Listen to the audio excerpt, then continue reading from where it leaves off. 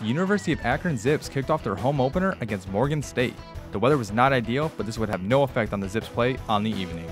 Cato Nelson, the sophomore quarterback, takes the field for the first time as a de facto starter since arriving on campus, and immediately shows off his versatility as he takes it outside the pocket for a solid 15-yard run. He then evades the oncoming tacklers to find receiver Andre Williams for a beautiful one-handed catch and the touchdown. However, this was brought back on a pass interference call by the Zips, leading to a Nick Gasser field goal to give Akron its first lead.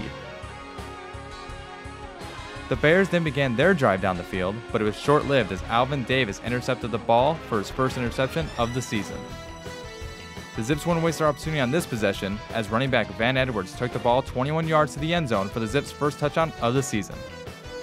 Hungry for more, the defense almost had another interception as the ball was tipped by Kyron Brown, but fell to the turf. The Bears' drive stalled and the Zips got the ball back and continued their hot play as Cato Nelson throws the ball down the field to Quadarius Smith for the 35-yard touchdown, the first of 3 touchdown passes Cato would throw on the evening. The defense continued to stand tall, not giving any ground on the Bears' quarterback draw. The Bears would try the same play again, but resulting in a fumble and their second turnover of the first half. With the throwing game working, the Zips went to Van Edwards to gain yards on the ground. But with the missed field goal by Gasser, the Zips had their first scoreless possession of the first quarter. The Bears seemed to find a bit of rhythm, gaining a few yards of offense before ultimately throwing another interception, this time to linebacker Jamal Davis.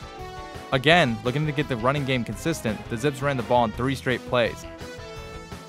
But a miscommunication on the option led to a fumble and a scoop for the Bears. This seemed to be the point the Bears would finally get some significant ground, as their run game began to gain traction. But on third down, the Bears elected to throw the ball away. Ignited by the earlier turnover, Edwards dragged defenders for almost a first down. The offense mixed things up as Cato finds Williams on the motion route for a solid gain. Deltron Smith checks in and gets a carry and busted open to the outside for a 16-yard gain, setting up Nick Gasser for another field goal to give the Zips a 20-0 lead. The half was not done, and the Zips once again moved down the field. First a 30-yard pass from Cato to true freshman Jonah Morris, and then finding the end zone with a connection from Cato to Andre Williams, redeeming the play from earlier in the game. It was a new half, but the Bears still struggled, as defensive lineman Kobe Warrior was called for roughing the passer and was ultimately ejected from the game. This penalty set up the Zips to take advantage, with Cato finding Morris again for a touchdown. However, Jonah would be injured on this play. Once again, not to be outmatched by the offense, the defense continued to bring constant pressure, starting with a sack and then followed with a 3-and-out. Akron's 2 main options continued to pour it on, with Cato throwing to Van Edwards for a first down, followed by Edwards taking the handoff for 21 yards for his second rushing touchdown and 109 yards on the day, pushing the Zips lead to a staggering 41-0. Cato's day would end on an interception that bounced off the receiver's hands, leading to the coaches bringing in the backups as the game was already out of hand.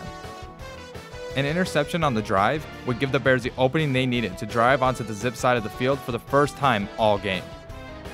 In the waning moments, a pass interference call on the Zips put the Bears on the 1-yard line. After a quarterback sneak, the Bears finally found the end zone and ended the shutout. The Bears players would celebrate the touchdown, but the Zips were left dancing to victory.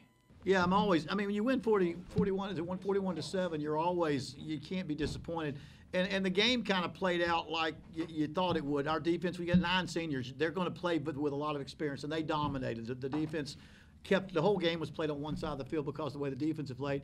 And then the offense, I think we're very talented, probably as talented as we've ever been, running back or wide out, quarterback, but we're inexperienced. We made mistakes, and so we didn't take advantage of opportunities early that we could have. I know we missed a field goal, fumbled a football in the first couple of series that we were there, and yet we settled down and did what we had to do. We made big plays, and we see what we can be. That's how I expect out of the defense, for us to have like 9 seniors starting and just fly around the ball. That's just how our defense is. And the outcome of this game was a great show of how we play and how we all together and the chemistry we have amongst each other. It was huge for me. I know, first of all, the defense came out and set the tone for us, and that was huge for us.